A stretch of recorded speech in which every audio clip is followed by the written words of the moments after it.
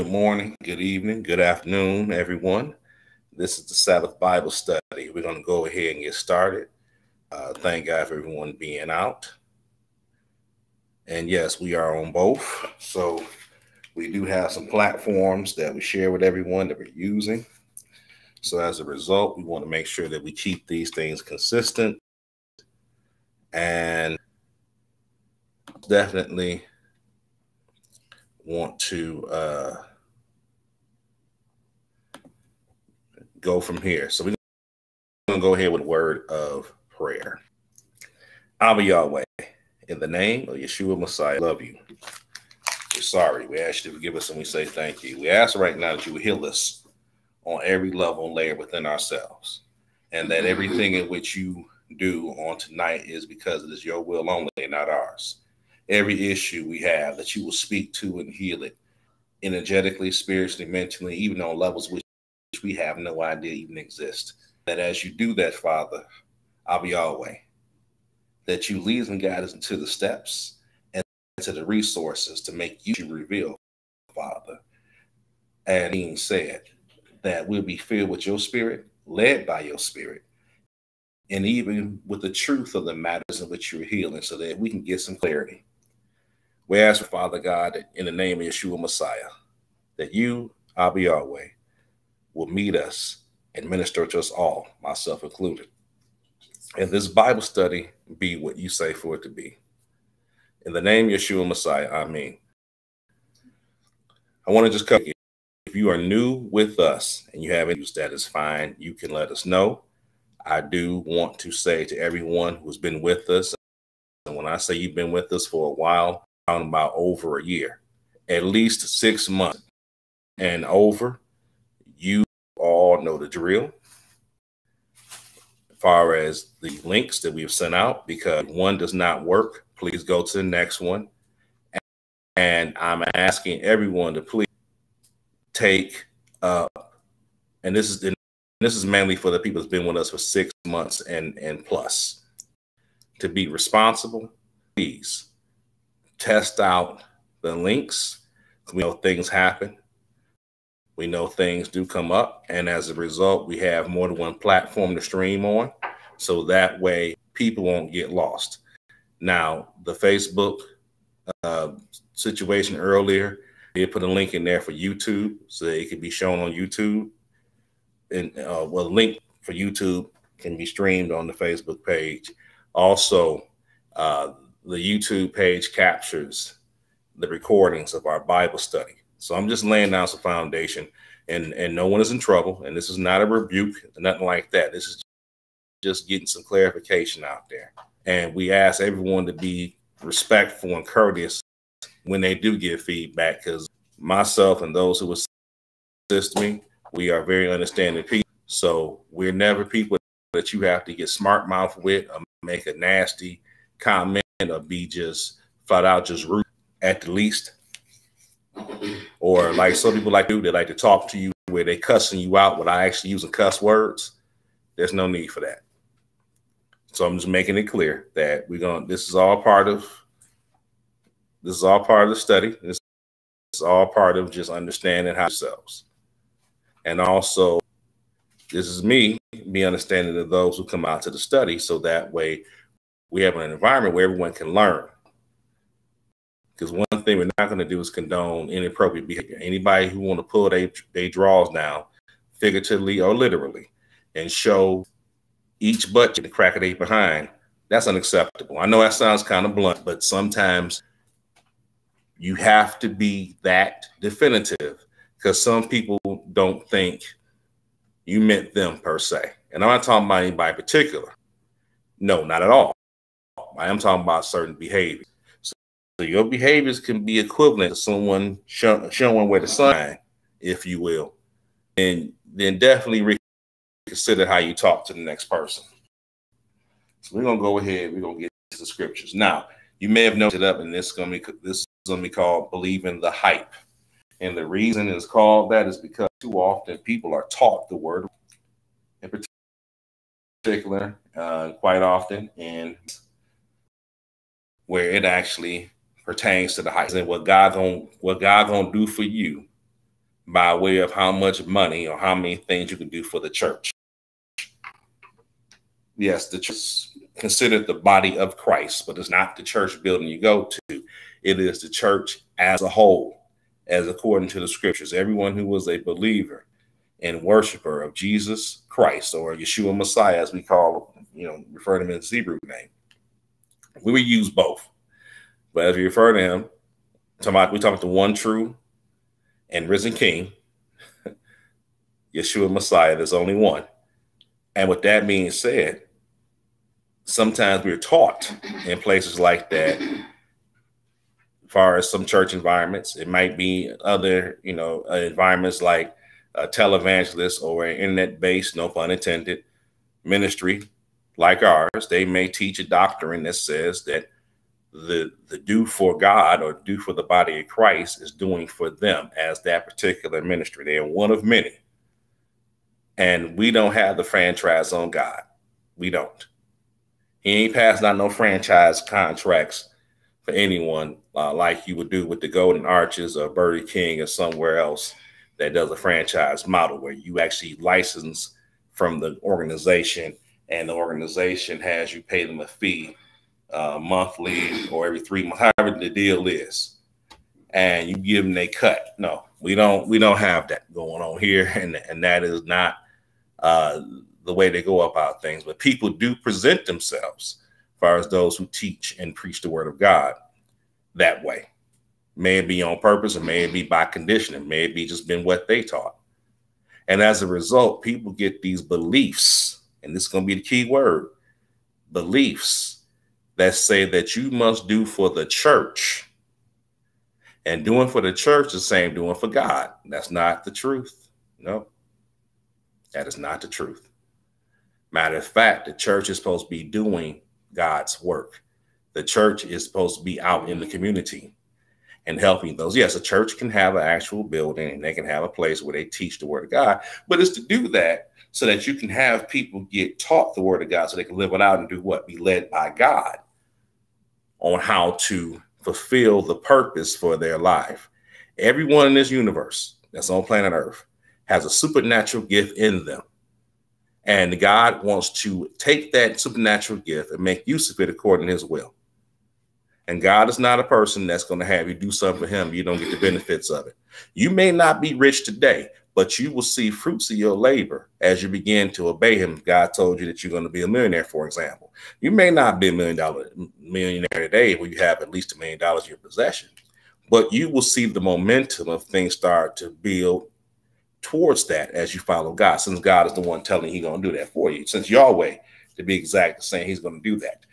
And so you should be able to have some fruits of your labor. It's not going to be one day you go from being in poverty, broke, and then in the midnight hour, God turning around literally, and you are now the next day a millionaire. I'm not saying that cannot happen. That could happen. But based on what we've seen in scripture, especially in the Old Testament, God promises somebody something and they go through progressive steps. And through those progressive steps God gives them, you begin to see their momentum build. Momentum of what? Of them doing the right thing, of God's will be fulfilled in their life. So you may not be a millionaire today, but somewhere in there, you're going to hit the 100,000 mark some kind of way, $300,000 mark, the $700,000 mark, and then millionaire status. You should have some fruits of what? Your labor. When you see seeds planted in the ground, the tree does not sprout up the next day. You have a stem, you have sprouts, then you start to have a small tree, and a small tree has small fruit. But as that tree begins to grow and go through the cycles of the planting season, harvest season, the tree becomes bigger and bigger. Agriculture is probably one of the greatest examples we could use about growth and development. Human nature and human beings work the same way. We have what they call exponential growth. That means we grow in increments, in spurts. It's a mixture of both. And maybe I should show that next time in the Bible study what an exponential function is, so that everybody can see exactly what I'm talking about. And I have no problem doing that. We might get into that. And I just want to say right now, I'm not a Hebrew Israelite. I'm not with the Nation of Islam. I'm a believer in Yeshua Messiah. That's the Hebrew name of Jesus Christ. And therefore his father, Abba, Yahweh, God the Father, and then the Spirit of truth, which is the we call him the Holy Spirit. I do believe there's one God, and this Bible study supports that. And one God has three different manifestations. They each minister to man as a whole. Man is spirit, soul, and body. Man has three manifestations in him. And God has provisions to where he ministers to all three provisions within man. Because man was made in what? In the image of God. And that was in Genesis itself. We're going to go to scripture now, but we just had to lay a foundation. Now, in the book of Genesis, we're going to talk about beliefs. I'm going to start with, or Moshe in the Hebrew. And Moses, this is the part where Moses is following God, and Moses was told, not Moses, excuse me. We're not going to start with him. He is in Genesis 2, but we're going to start with before there ever was a Moses. We're going to start with Abraham. We're going to start with Abraham when he was just Abram or Abram. We're going to start with Abram, Father Abraham, we know him as. If you ever did that song, Father Abraham, had many sons. Yeah. All right. We're going to start, not Moses, and I do not want to confuse people. We're going to start with Abram or Father Abraham. His name was changed to Abraham by God's covenant with him. I want to make that very clear. He was not Abraham at first. He became Abram. So the story of Abram or even Abraham is an interesting story because of the fact it shows how God can change your name and he can change who you are by following him. We're going to talk about beliefs. And we talk about believing, not believing in the hype. But there was no hype with this. People teach this hyped up. Well, let's just go to scripture. Let the scripture speak for itself. Now, this is when Abram was promised a son, which is Isaac, because him and Sarah could not have a child. But understand something. Abram was put in a position where he was voluntold, when you get volunteering told, or as someone said, tell asking, when you've been told and asked at the same time, where someone tell you something and asking way, or basically it's just known as a threat by his wife, whose name was Sarai, who later on became Sarah. She wanted a child. She told him to basically get it in with the Egyptian concubine named Hagar. So he got her pregnant, and they had Ishmael. Or Ishmael. And Ishmael was the firstborn, but Ishmael was not the promise that Yahweh gave Abram.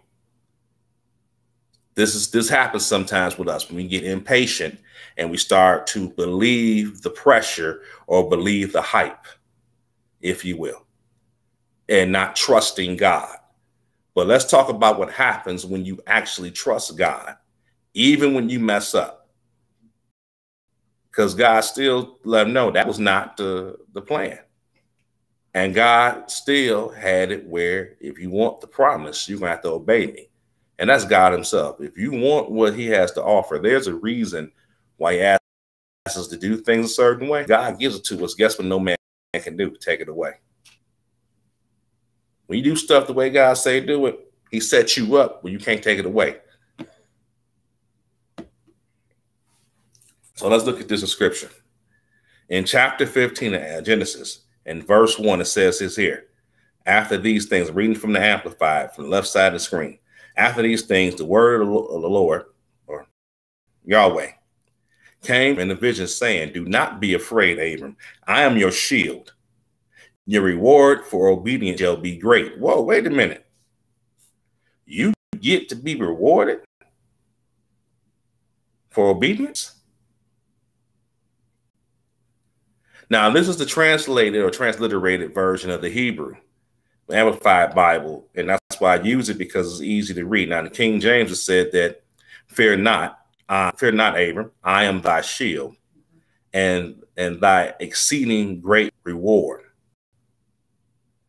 God said, I'm your reward, is what he's saying.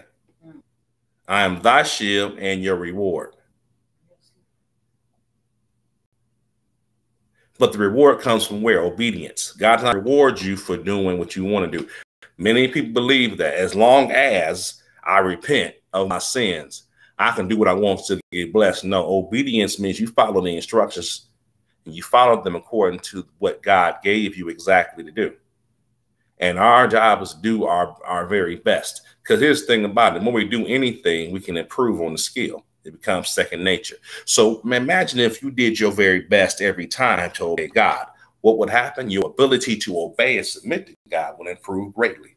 If my best was always than I did, that means my best will improve. It will not become better. And I'm a stickler for the word better. And it's for good reason.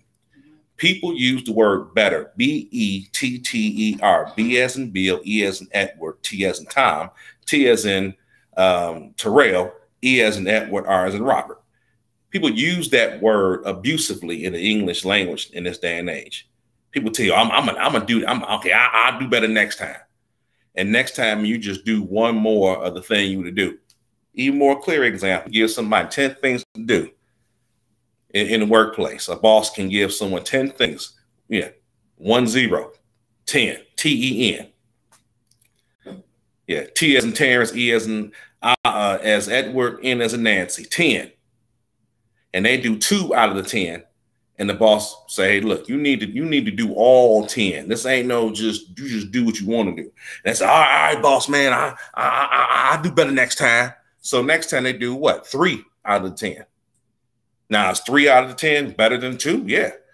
But is that really doing your best? No, your best might have been 6 out of 10. And because you're going to do your best every time, you end up doing 10 out of 10 the next time because it was a learning curve. So let's be weary of that. As I get older, when people say, I'm going to do better, I start asking people, do better at what exactly? What you going to do better at? And how? And it's not, folks, understand this. We live in a day and age now of the me, myself, and I movement. I know that was a big hit by Tony, but the song very much was the truth. Me, myself, and I. That's all we think about. Me, myself, and I. Because it's my life in the sunshine. I know that's a Roy Ayers song, but it was a beautiful song, then redid by Mary J. Blige. The song makes it very clear. Why don't you look at my life, see what I see? My life in the sunshine. Because that's all people want to do. They want to be sunshine in their life and think about one person, them. And that's it. Because I got me, myself, and I. So because of that, that's 3 is a crowd, man. I can't do nothing else. But I want you to look at obedience, the ability to obey. All right, let's go forward in this. I want to make it clear. In the King James is the most accurate translation. God says, I am thy shield and exceeding great reward. So God is saying he is Abraham's reward. Let's look at further what's going to happen with that. Verse 2, back over in Amplified, it says, and Abram said, really he said Yahweh, what reward will you give me since I am leaving this world childless? And he who will be the owner and heir of my house is the servant Eleazar from Damascus. Verse 3, Abraham continues, you have given no child to me. One, a servant born in my house is the heir. Because in ancient times, you need to have a man. Because a man had the ability to do what? He can procreate. Yes. And he can delegate. It was for the man, the family, not the woman. Now, we live in a day and age now with those positions and people talking about things being gender specific and the Me Too movement, the Black Lives Matter movement, the movement that goes on about what they call the beta male movement, where the male is supposed to be subservient, not just to a woman, but he is subservient to all things, where he's a pushover, a chump, a mark, a skip, scallywag. This is the perception of the media. This is not God's perception. And God did not say nothing about a man had to be the head over the woman in terms of the job market. He said when it comes to the relationship of man and woman being married, and when it comes to the house, the man is the head. He is the one I look at and hold accountable. Never said a woman could not go and be an engineer. She could not own a business. Matter of fact, if you read Proverbs 31, you will see very clearly that the woman was very industrious, as the man was. See, what the man did was he went out and made the connections, and he met and made decisions to actually have the family have the ability to have money and to be successful, to have what's called success in where they lived at. He delegated business. The woman delegated the business of the house. She oversaw all the decisions to be made. So in other words, if we put it in today's language, it would have been the woman will oversee all the major repairs to the house. She would set up all the contracts for the contractors. She would overlook the stuff. She would look at the budget that had to be done. And she would actually look at what needed to be delegated, what needed to be bought, what needed to be replaced. She would do the research. She would even have an ability where she would cultivate her own income to make certain that the house and those who dwelled in the house was there. The man secured the money to make sure that everyone had inheritance, made sure if anything happened to him, there was money set aside, and there was like a life insurance policy, because life insurance policy is a way to create they call it an instant estate. Something to be inherited to the wife, to the family, be covered. He would go out and make deals. He would actually take the sons with him and train them how to do business. I remember back in the day, my grandfather did that. If he went somewhere, he'd take me with him because he wanted me to see how he did what? Business. And I learned a lot from watching him do business. When I got old and got grown, I was able to do things second nature because I saw a man delegating new business. And guess what that did? He couldn't take me everywhere. So he could only go certain places when I was around. That kept him out of trouble.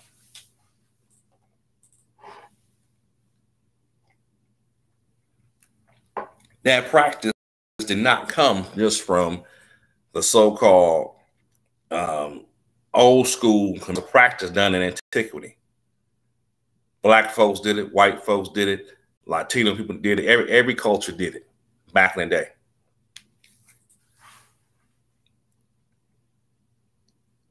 We live in an age now where you may not have a father in the home, so the mother has to be the one that's the head and has to work.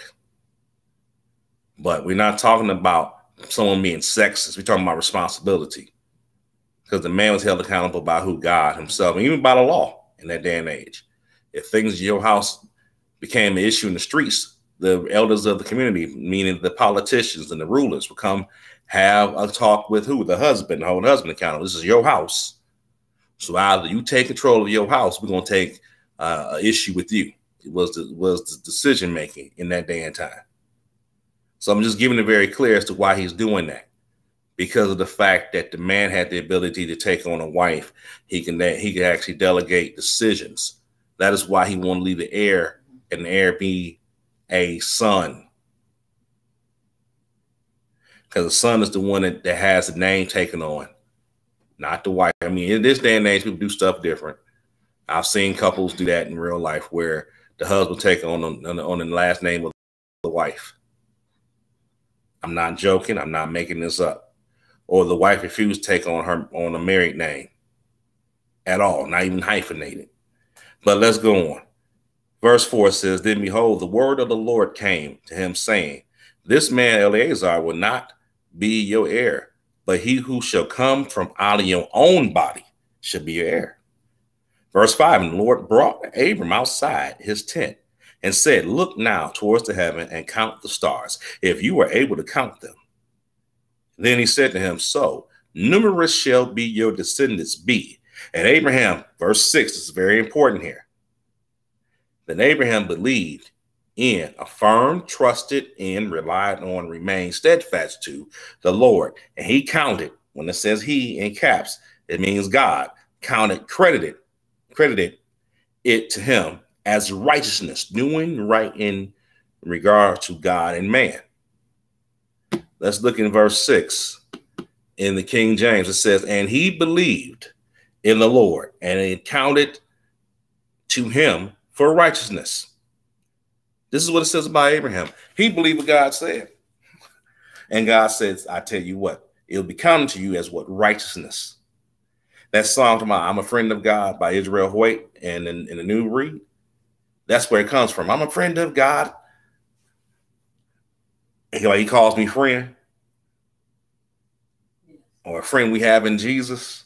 This is where it comes from.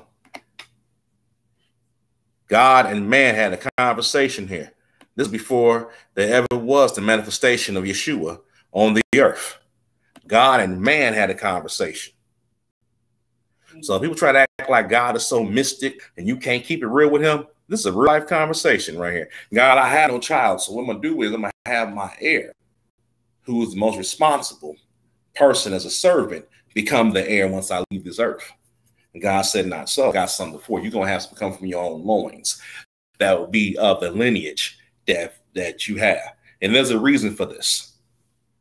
The promise that God gave Abram was not just having Isaac. It was going to have Yeshua Messiah. Jesus Christ was going to come from the bloodline of Abraham. And if you read in the first chapter of St. Matthew, it says, Jesus, son of Abraham, son of David.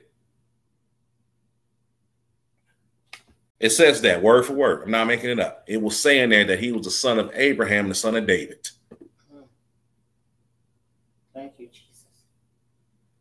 Because it was promised to Abraham who? The promise of God was going to come through him, which was going to be Jesus Christ. You follow the lineage in the Old Testament, it will show that from Adam to Moses, then you have from Moses unto Jesus. And in there you have David, you have Abraham, you have the lineage of the children of Israel that Jesus came through. And it said in the New Testament how Abraham actually rejoiced when he was born, when Jesus was born on the earth. He rejoiced because of the fact that he knew the promise of God came into existence. And when the Pharisees challenged Jesus, when he said, Abraham rejoiced at my birth, they said, how would you know that? You're not even 50. You ain't, what that meant was you weren't even old enough to be around to know what Abraham did or did not do. He said, yes, I do. I am, as in I am and I am. As in I am that I am that led Moses and the children of Israel out of Egypt. That I am and that I am. I was there when it happened. I was the one that had the conversation with him. So that's how I know he rejoiced.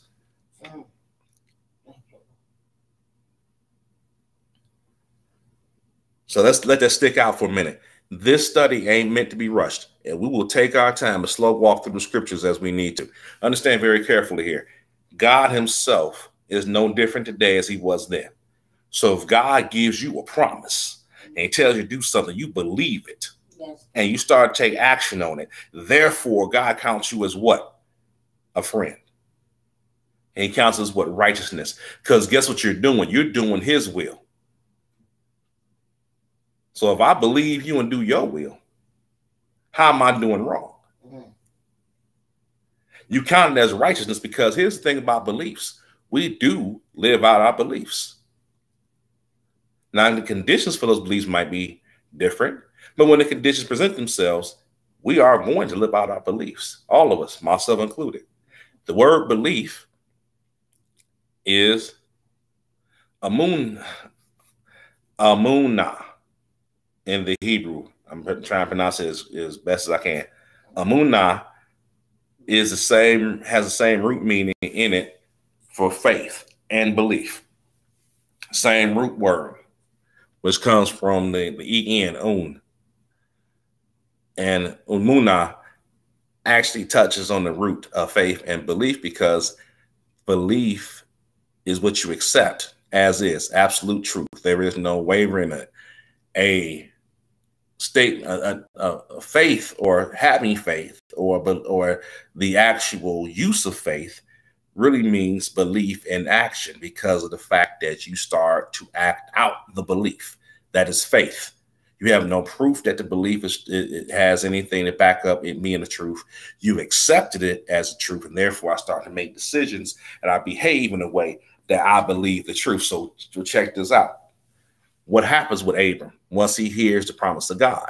Let's look at what happens here. It says that in verse 7, I'm reading over here in the Amplified. It says, and he said to him, this is God speaking to him, Abram, the same Lord who brought you out of Ur of the Chaldeans to give you this land as inheritance. Verse 8. But Abram said, Lord God, by what proof will know that I inherited it? Verse 9.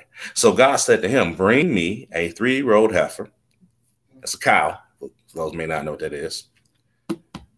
A 3-year-old female goat. A 3-year-old ram.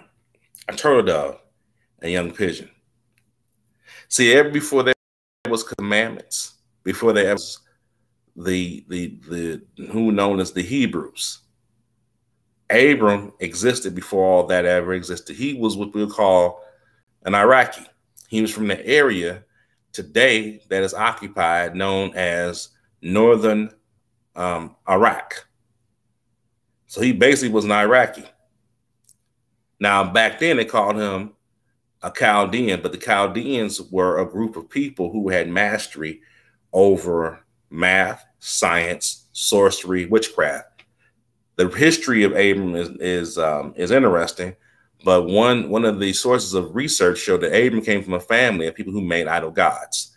They sculpted, and these men and women were very gifted with things dealing with magic and sorcery. Nebuchadnezzar in the book of Daniel used to say, "Call the sorcerers, the astrologers, and the Chaldeans." And the reason why, because the Chaldeans had mastery over all those things. We also know the Chaldeans as being people who were actually in antiquity as the Magi. The Magi's were very much from the same group as the Chaldeans. They had mastery over reading the stars, over reading things in the universe. They were spiritually aware. They were able to do math, science. They knew of medicine. Actually, Merlin the magician from King Arthur, who was actually a real king in real life, but even the fairy tale version of King Arthur, Merlin the magician, Merlin himself was of the Magi. They just call him the mage in some translations of other languages, M-A-G-E. That was a same group of people who actually followed the Northern Star to meet who? Yeshua, when he was in Egypt in the New Testament. So this is where this man comes from. So make a long story short, this is his lineage. He is not a Hebrew. He is not circumcised as we know as of yet. He is not someone who practices commandments, because there was no commandments written by the hand of God just yet in stone. God was making a nation inside of one man. So Yahweh himself told him what to get to actually prove this. And so it says here that he must get these items of the heifer, the female goat, the old a ram, turtle dove, and a young pigeon. Those are 11 items. The number of 11 in the Hebrew represents evaluation.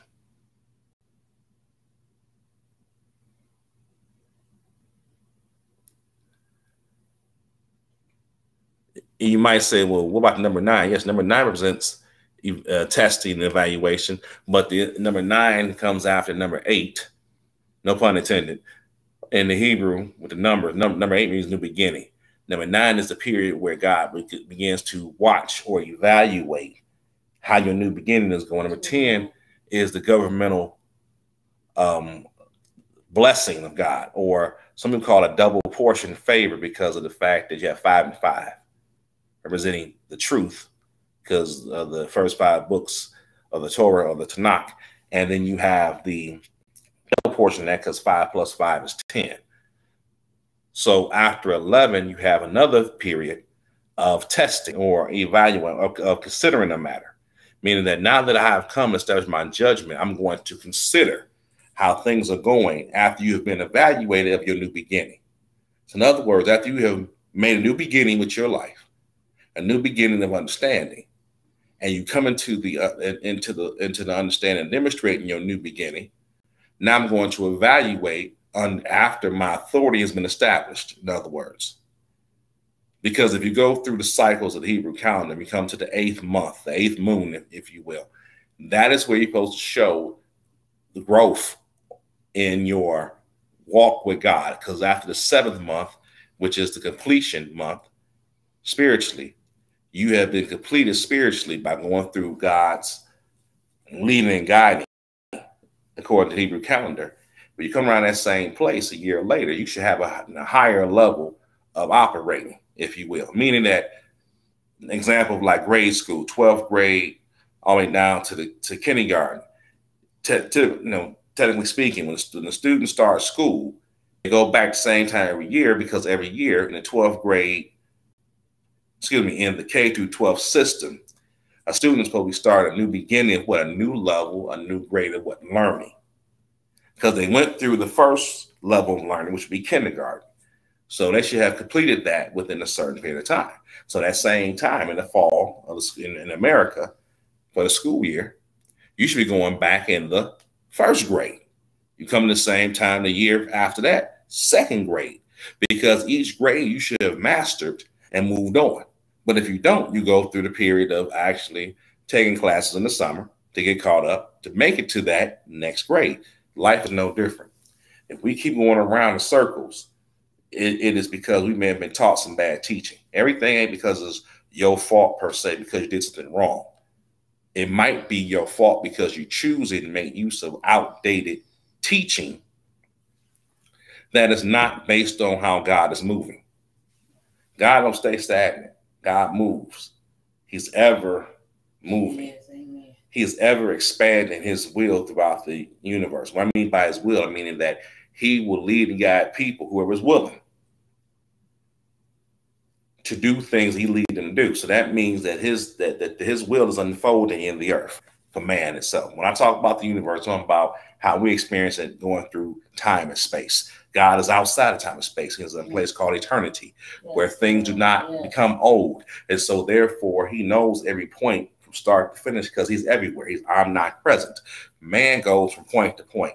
So therefore, because of that, when God expands through man himself, who was willing to obey him, things begin to change.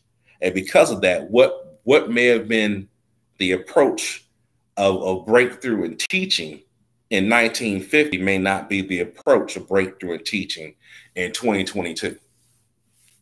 It's based on the same word of God. It's based on the same God, Abba Yahweh. But the applications that man are to use to reach people ain't the same. The principles are the same because the word of God is the same, but the application of it ain't the same. It's like warfare. We don't fight with swords no more. We fight not even with the guns no more. We fight war with buttons and computers now. You can push a button, you see a blinking light on the computer screen, and you see it change the color, and it's over with. Because you can send a missile, you can send a laser beam even from a location outside the Earth's atmosphere through satellites or through missiles underwater. Things change. So because of that, the application has changed by the user. But ironically enough, the strategies of war are the same. The principles of the war strategy of winning and being successful are the same, because what human nature has never changed. Human nature is going to be what it is until God changes it. So therefore, our applications have to change. But the principles, the thing that gives it this foundation, is universal. And that's the point I want to make here. So the point is this: you follow God and believe him, he counts as righteousness. He believed God. He didn't just say he believed God. Scripture says that he believed God. Who? Abraham. Well, right now he's Abram. Let me just be clear. All right, verse 10, it says, so Abram brought all these things to him, to God, and cut them down. This is verse 10, by the way, the middle, and laid each half opposite of each other, but did not cut the birds. Verse 11, the birds of prey swooped down on the carcasses, but Abram drove them away. Verse 12.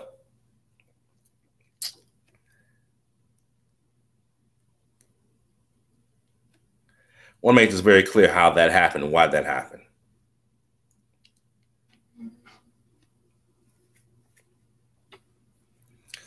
By him splitting open the meat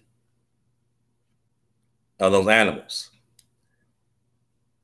except for the birds, the fowls of the air, meaning like Not just, well, crows is one of them, but also the vultures.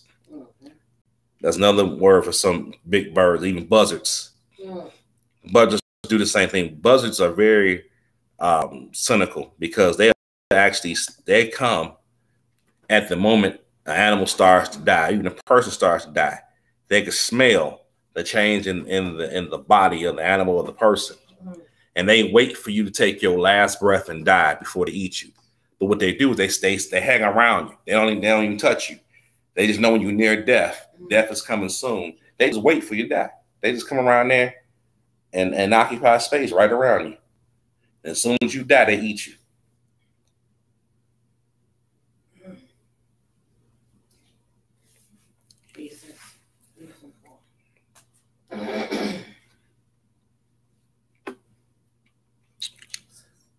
But those animals being split open like that, let him know that just as the animals, just as the vultures and fowls of the air come down and eat the bloody animals that are dead, that's just as guaranteed as how God's word is about what he promised him.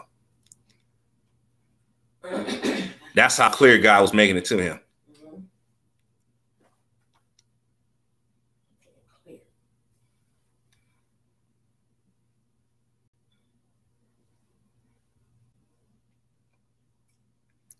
Verse 12, when the sun was setting, a deep sleep came over Abram, and a horror, terror, shuddering, fear, nightmare of great darkness overcame him.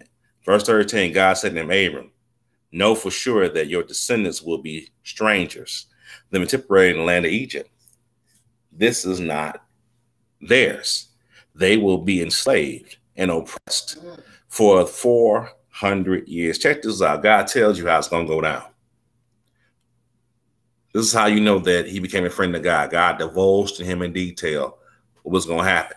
This is the promise I'm giving you, but this is how it's going to happen. It's going to happen this way. It's going to be some enslavement.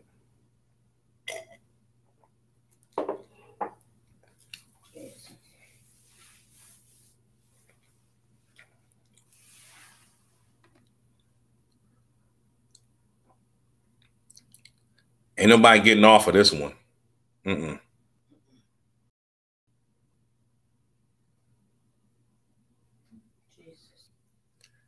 But let's look at what God says further. Verse 14, but on that nation whom your descendants will serve, I will bring judgment. And afterward, they will come out of that land with great possessions. Verse 15, as for you, you shall die and go to your fathers in peace. You shall be buried at a good old age. Verse 16, then in the fourth generation, your descendants shall return here to Canaan, the land promised. For the wickedness and the guilt of the Amorites is not yet complete, not yet finished. Verse 17, when the sun has gone down and a deep darkness has come, there appeared a smoking brazier and a flaming torch which passed between the divided pieces of animals. I'm explaining this once we do this. Say to him, on that same day, the Lord made a covenant with Abraham, saying, for your descendants I have given this land, from the river of the land of Egypt to the great river of the Euphrates. Verse 19, land of the Kenetites and the Kenzentites and the Cadmonites. Verse 20, and the Hittites and the Perizzites and the Rephaim and the Amorites and the Canaanites and the Girgashites and the Jebusites. These are all inhabitants of that area in the Middle East around the Iraq and Iran, because Iraq and Iran are connected. All right, they're not the same culture. They're two different cultures. They do not get along, but they are placed there in the north central area of the Middle East over in there. And as a result, there in that area. And that whole little region was the region in which God was promising him. Because Canaan today is not what it was in the time of Abraham. And what God did, he walked through the pieces that he had cut. That sacrifice. And he said, and it said, a smoking brazier and the flaming torch came through. The smoke representing God's presence. The flame came through, and when it does, it burns or it purified the meat. Because from there on, anytime someone did a sacrifice, they had to take the meat and they burned it. They put fire to it. So God's spirit came down and put fire to the meat, and he sealed the covenant. If you notice, a covenant is made in what? With blood. Mm-hmm. When people say blood covenants, that means blood has to be shed. So when people do blood covenants or blood sacrifices, someone is being killed or blood is being shed some kind of way. And so when anyone dies, blood is shed. So if I want to make an environment very demonic, what do? I kill people. I have murder sprees. I have people go into these mad fits and rages and have a lot of slaughtering of deaths. So anytime you hear in the news, when people get into these situations, you hear an area or region having all these murders and killings, it's demonically orchestrated, because each of those slayings is a blood sacrifice. And those who might be in certain gang activity, and there's certain gangs even in America where you have people put a teardrop in their face for each one of their friends who's died. That's an ancient practice, goes back to Babylon, even the days of Abraham, where a blood sacrifice will count as a teardrop. So there's nothing brand new about these practices and whatnot. But I'm just going to just say, be aware. When you hear the news about all these shootings and slaughters and you hear the numbers said, there's a reason for all of that. But a death represents a blood sacrifice. Because covenants are made in what? Blood. People used to call themselves blood brothers or blood sisters, especially in the 70s. You have kids who will prick their thumb and mix the blood together. That was a blood covenant, because in ancient times, like in Rome and Greece, even in parts of Africa, even people just would slice their hand open or their wrist, and they would mingle the blood together and then walk through a field. And they'll walk between rocks, or they walk between sticks laid out, because they're walking to make a covenant. That means they touch and agreeing when they do that.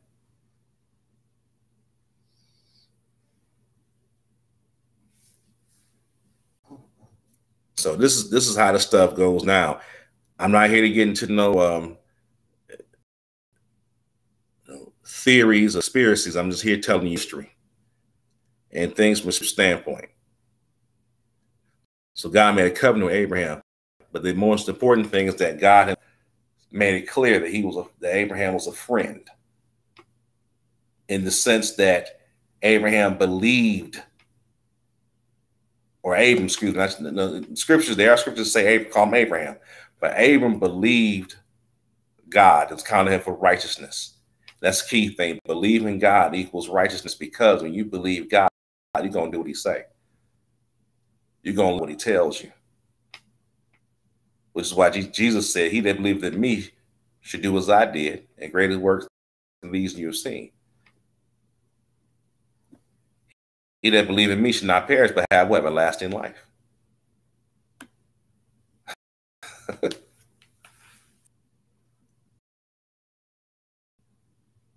Your source is what it is.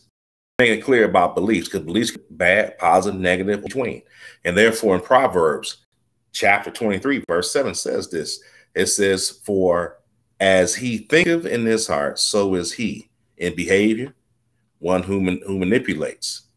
He says to you, eat and drink, yet his heart is not with you, but it is begrudgingly lost." Now, in the King James, it says it this way: "For as he thinketh in his heart, so is he. Eat and drink, saith to he, but his heart is not with thee." The Amplified gives more clarity about how the scripture plays out in terms of manipulative behavior that are inappropriate per se. Guess what? It also plays out with someone who wants to do the right thing. It also plays out with someone who has the right desires. There are scriptures that talk about pastors, and it says that God gives us pastors after what? His own heart, after God's own heart, to be exact.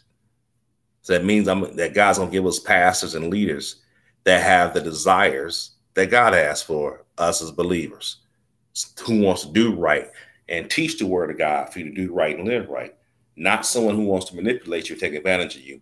And many of us have been done that way, myself included. So God himself gives people that are pastors after his own heart. And every pastor is not son of God. We have laws in this country to where if you can go to seminary, you can get a minister's license, you can set up a church, you can get ordained, and people can pay for ordination. Or getting ordained this day and age is not hard.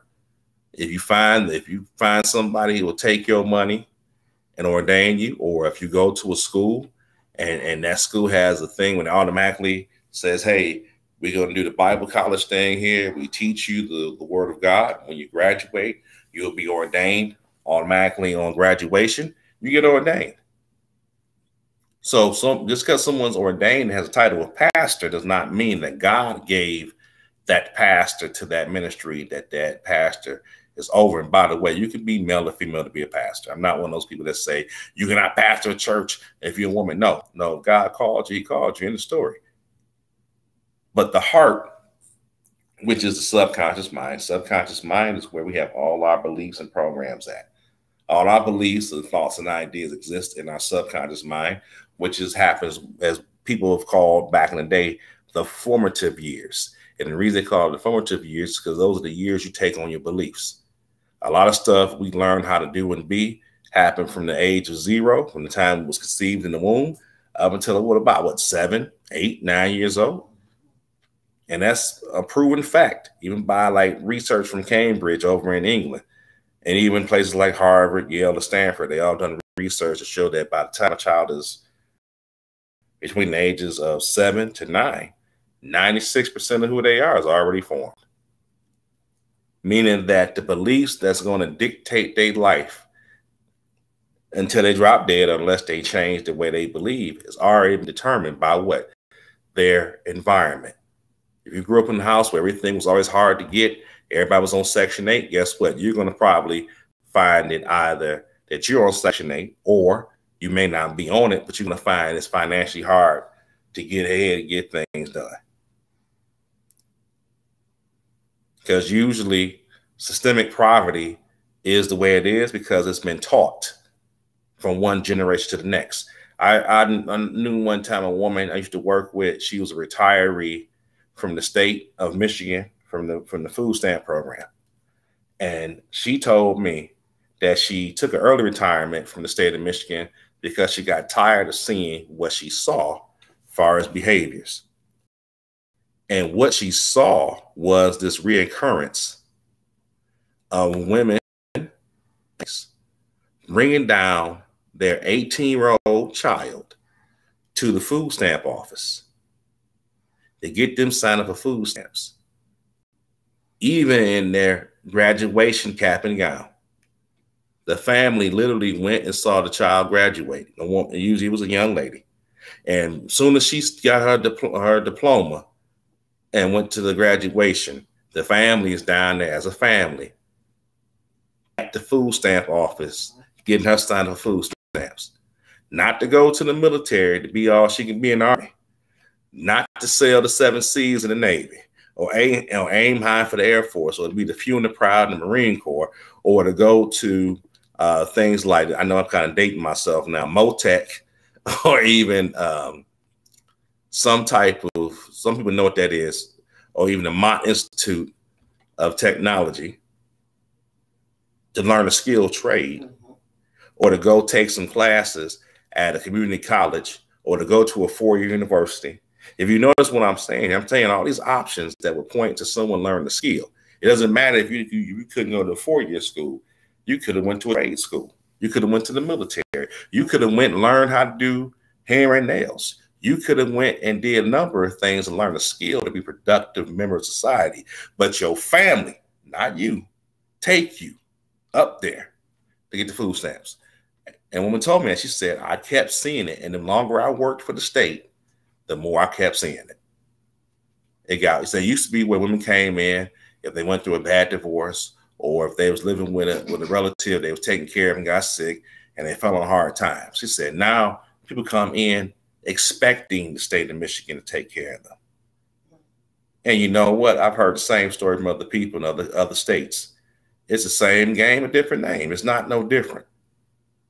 There is nothing new to the behavior that the lady told me when I heard about the same thing in other states. That is a conditioning of the mind. That's a certain belief. Yes, it is. And that belief says that someone's take care of me. Someone is due for me because I believe it. So because I believe it, what do? I act on it by what? Faith. So even if you took that person and took them around the 10 different job interview places, they will still find a reason not to go to that job. I know it for a fact.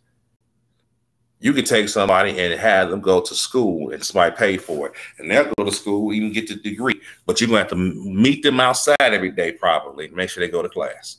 Because they come into the school why they couldn't go to class. I actually knew someone, I had a relative like that, sent them a link of a job placement service that I've used in the past. And they told me I couldn't use it. I said, why not? The job's too far. I said, where are the jobs that you're applying for? They never told me. They would never say where the jobs were. Because what you mean it's too far? Because as soon as they told me where it was, I was going to tell them how to use the bus to get out there. So, but when your beliefs are where they are, and they tell you what you can and cannot do, even if you try to do it, you're going to find every reason to not do it because it's easy to keep doing what you're doing. But guess what? It's even easier to make excuses to why not to do anything different. Because it's what you know. And a lot of times we get conditioned into this idea that if I do something new and I fail, I can't do it. Because if you hang around people that birds of a feather flock together, so you hang around people that got belief issues like you, if you try to do something new, they're going to try to talk you out of it, man. They're like, well, boy, hey, man, or hey, girl, how you going to do all that? You know how to do all that? No. But now, what if you do that and then how you going to do it then? Well, tell me how you going to do it. I don't know how to do it. Well, now how you going to do it then? Well, you're going to do it by learning. Even if you go somewhere to learn. I mean, all right, fine. You say you know this, and that's that stuff out your hand. Well, tell me how you supposed to do this then. No, you talking about you going to do all this. Probably you learning. What you learning then? Learning is not going to class and just listening. Learning happens when you take the information you've been given, you make use of it. And when you cannot make use of what you're given, that's going to prove that evidently there's a gap between what you're using and your understanding of it, or if the information is just flat out and just wrong. And I'm talking from real life right here. I've had situations where I have been getting information, was told this is how it works, and I've tried it 10 times in a row. And I go back to the person who was teaching me and say, hey, you said A, B, and C, and I've done this 10 times. And here's my proof of it. How does this work? And sometimes it was a misunderstanding of how they explained it to me, where I didn't understand it the way they explained it, or they may have realized it was things they did not explain fully or told us at all, and realized that, oh, I gave you the wrong stuff. Or it's been some situations, and this has happened more. This third scenario has happened more in my life than anything else, and it's probably happened to you too and most other people. The person doing the teaching never made use of information themselves. So they're telling you something they either heard, read in the book, or they assumed. And then I watched them do it, and I'm like, everything you just did is the opposite of what you told me. So not only is it not what you told me, it's the opposite. So we have to consider who we learn from. And then I heard later on a guy who has been very successful, who's passed away, Bob Proctor, that was made a point about learning to the effect of how if the person that's teaching ain't showing the skills in their behavior, how they doing it, then you need to question if you need to listen to them. So if you're somebody who huffing and puffing because your clothes is 3 sizes too small and you out of shape, but you're going to tell me you're going to teach, you're going to be my personal trainer at Planet Fitness, I might say you might need to join the fitness class with me, my dear brother, my dear sister. and let's go work out together. You can be a workout partner, not the workout instructor. The same with finance. I've met a lot of people that just do finance teaching and break through a Christian finance teaching, but you want to borrow $20 from me because you got a car that costs 3 times as much as your house, and you need to get your check by Friday. But you're supposed to teach me how to be rich. We're going to stop here. The whole point is your beliefs is going to dictate your success. That's what this gets to. And it's going to dictate how you trust God and how you even believe him. Abraham believed God, counted him of righteousness, because God knows way more than we do about how beliefs work. But the little we do know as humans is that your beliefs is going to dictate your behavior. So I'm going to live my life a particular way based on what? On what I believe. That being said, let's end with a word of prayer. Abba Yahweh, name Yeshua Messiah. We love you. We're sorry. As you give us, we say thank you. We ask again that you go further even to our beliefs, Father God, and heal us on every level and layer, and every belief and idea that we've held on that's keeping us from receiving everything that's rightfully ours in life, or receiving the things that we've invested our time and money into, even, Father God, that you will heal us on those levels and layers and reveal every belief and idea in the present moment, and bring us to the present moment filled with your truth and with your spirit.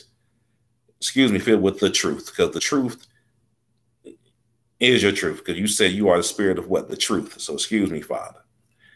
We ask right now that you will lead us and guide us to whatever beliefs we're ready to even handle, that we can even be led and guided by your spirit to actually deal with, and led and guided as, and you lead and guide us to the resources, the people, the books, even if it's counseling, Father God, of what we need to work on to actually receive everything that you have for us to move ahead in life itself. We thank you for the opportunity we had today to study the word of God, and may it meet us where we are. And every spirit that say that we're not good enough, we're never enough, we'll never be enough, we rebuke those spirits. And may them to go under the authority of Yeshua Messiah, where Yeshua is safe for them to go, maybe the depths of hell, and maybe the dry place the scriptures describe, for them to walk desolate. We ask right now that you help us understand that growing and learning is not the same as losing, Father God. And that failure that the thing's not going exactly the way is nothing wrong. If we're doing our best to learn something, we'd be willing to redo it and let God get clarity, Father God. And that we are all that you say we are. And that only trusting you and following you. And we're going to get there because we don't know the path. You do. So we ask that you would have us to trust you regardless of what we do and don't know. But knowing that you are the same today, yesterday, for more, and you have the desire to have every good thing that you have for us to be accepted by us, because you have it just for us. And what you have, no man can take. In the name of Yeshua Messiah, amen. You all be blessed. This has been the word of God. Thank you.